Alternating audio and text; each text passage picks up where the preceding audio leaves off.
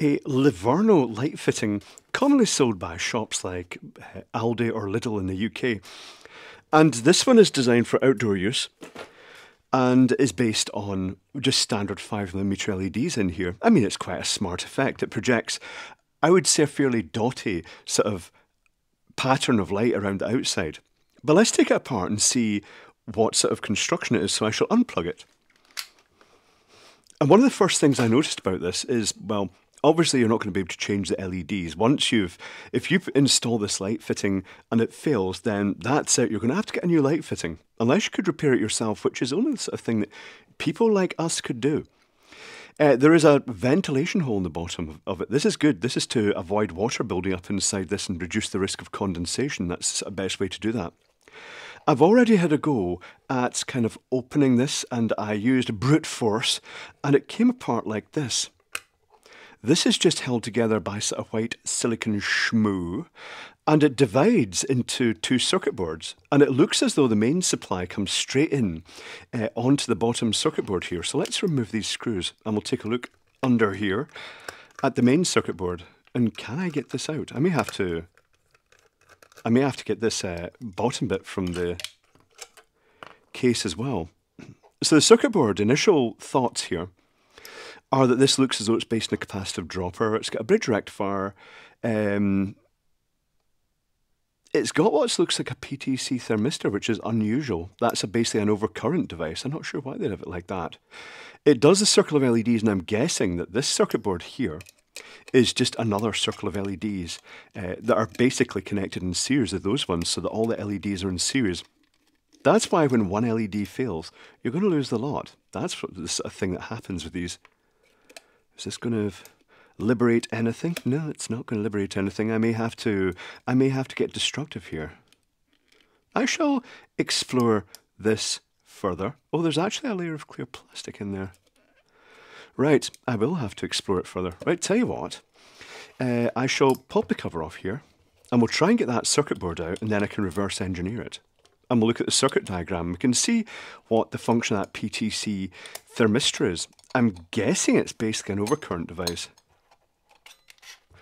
Ignore the fact that this has got an earth here, but I've only connected two wires. I'll make sure this doubly is unplugged. It's just the flex that I had available. It is effectively well insulated inside as far as I can see. Everything's in sort of plastic trays. But there's always that risk that because it's metal that it should really be grounded. I shall put that cable out of the way. Now, how is this going to come apart? Can I get this circuit board out? This circuit board is lifting up, but is not coming out all the way. What if I push this wire in here? I shall push the wire in as far as it goes and see if that liberates any more. No, it's not really liberating anymore. I may have to just reach in with a pair of snips and cut this. That seems like a good idea. This saves time. I have cut it. It saved time. This is a bit we need for the reverse engineering. I see one surface mount resistor in the back. Why have they done that? That's odd. Can I get this apart anymore? Not really. It is glued completely together, as is this one. This is where I cut myself on the metal. I may just... I'll pause momentarily. I'll reverse engineer the circuit board, and we'll take a look at the circuitry, and we'll see what the function of... I can see what that is. That's odd. That is a self-resetting fuse that they've put in series with the whole circuit. That's very strange. It is rated for mains voltage, I believe.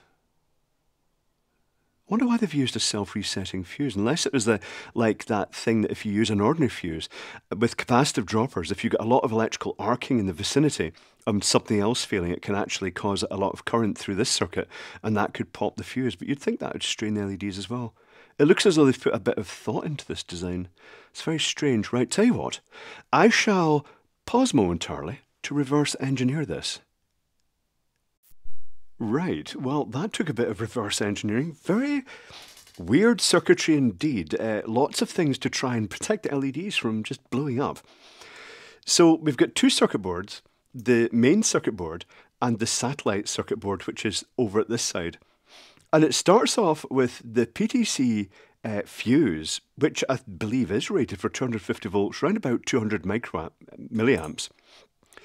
And then it goes to the 330 nanofarad capacitor with a 510k discharge resistor actually mounted underneath the capacitor itself to save space.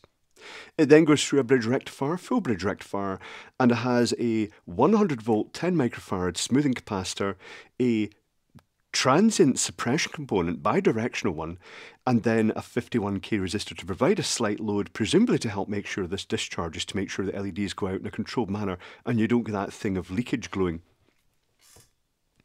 I wonder why they've used the PTC thermistor here.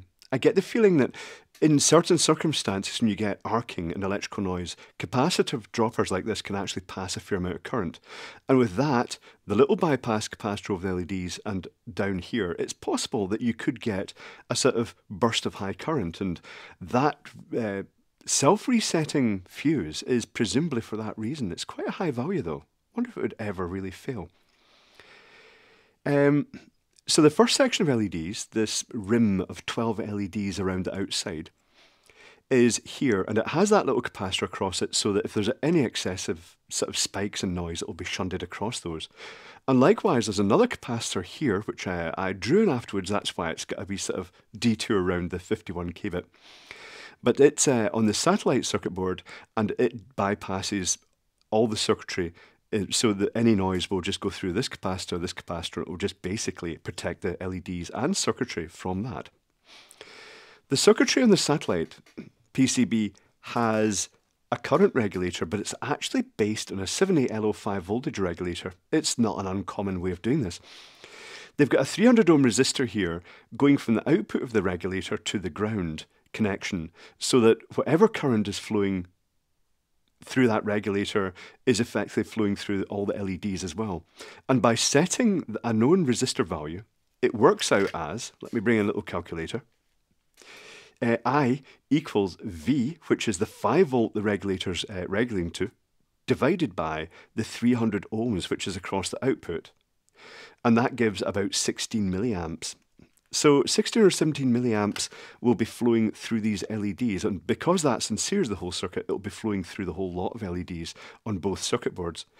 There is another 51k resistor here for some reason, and another 300 ohm resistor here, presumably just means of protecting against inrush current to the regulator. I'm not really sure why they've done that.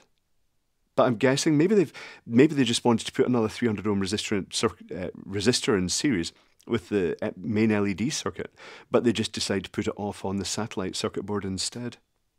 But it's very strange circuitry. The construction is also strange. It is a whole bolted together. It's like this section that was coupling the body onto the sort of housing is just a square section with a little spacer, a little cylindrical spacer.